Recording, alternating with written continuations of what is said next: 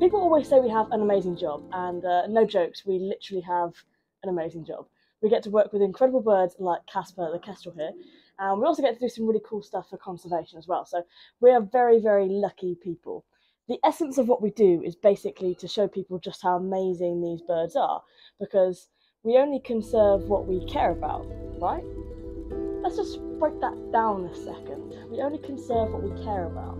I know I do, because I've been working with birds of prey for years now, and understanding hawks has been so important to me, almost nothing else has mattered quite as much. The biggest funded conservation efforts in the world have been for the giant pandas, African elephants, lions and leopards.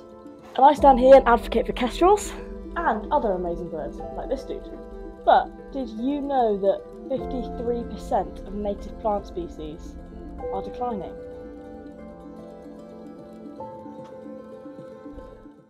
Those 3,500 native plant species, more than half of them are in decline.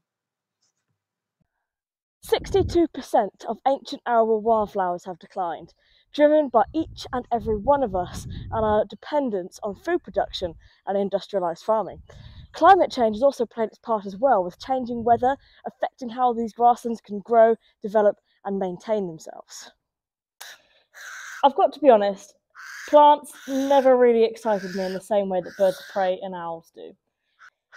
And the more I learn about raptors, the more I learn about plant life, invertebrate life, even microscopic life, and how amazing it is. Pollinators feed from the sweet nectar that plants provide, and in return, they move the pollen from one plant to another, fertilising the plant species, enabling it to reproduce. And over millions and millions of years, pollinators and plants have become interdependent on one another.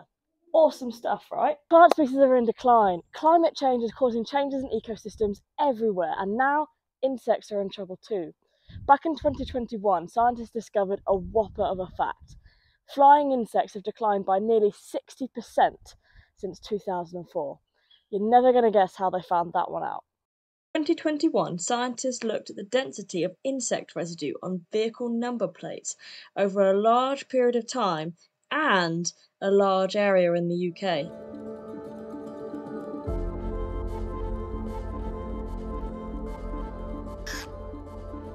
Little owls have a high percentage of invertebrates in their diet.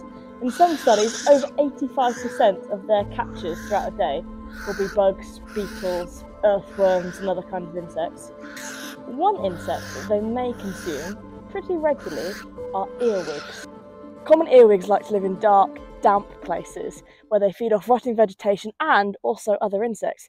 There's probably a couple in this amazing insect hotel that my colleague Alice built last year, and they like to live right down in the darkest corners down there. Amazing little creatures. They pick up a bad myth and legend that they crawl into your ear and do damage, but they certainly don't do that at all.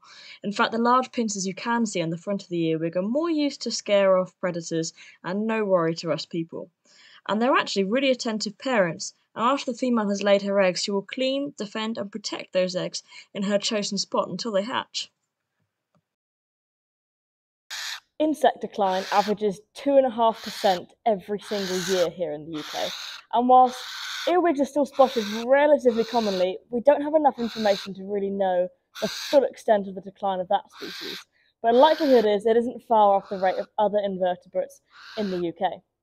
Little owls perch a few feet above ground using really sensitive hearing and vision to pinpoint the movements of the earwig, pouncing from above using those super sharp talons to be able to dispatch their prey, and of course using that beak to finish the job and swallow the prey pretty quickly.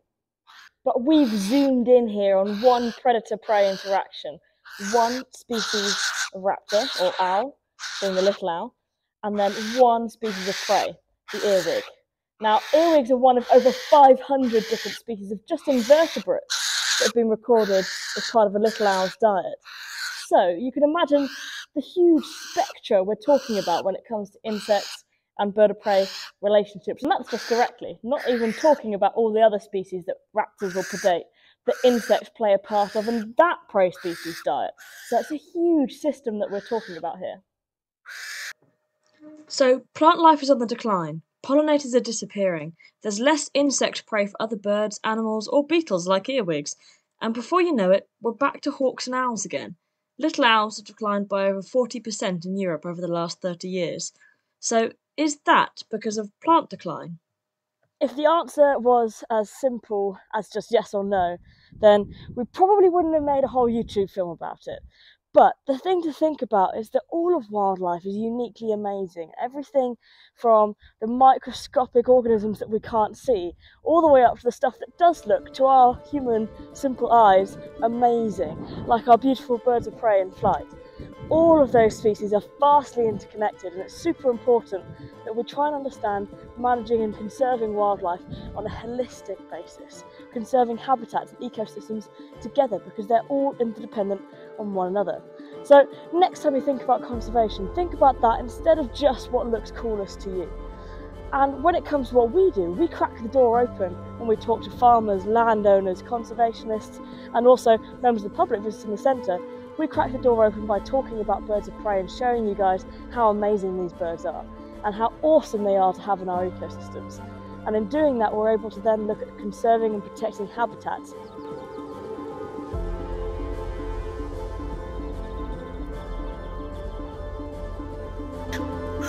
Now, we tend to think of wildlife versus human life, or wildlife and human life. But the amazing thing is that human life is interconnected with thousands and millions of species in so many different ways across the globe. So maybe it's time that we stop thinking about human life and wildlife as two separate things.